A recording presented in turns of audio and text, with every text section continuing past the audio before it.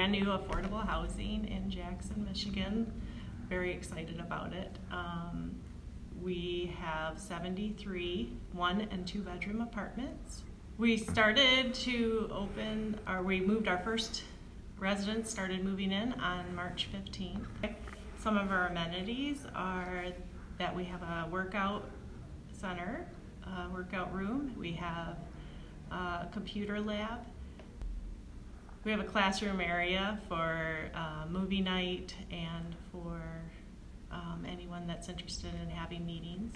Yeah, we were very excited to have the CitPat building, and it's a historical building in Jackson, and the ownership's goal was to take a historic piece and then to add on to it to make it affordable housing and yet make it something that's a beautiful piece in Jackson.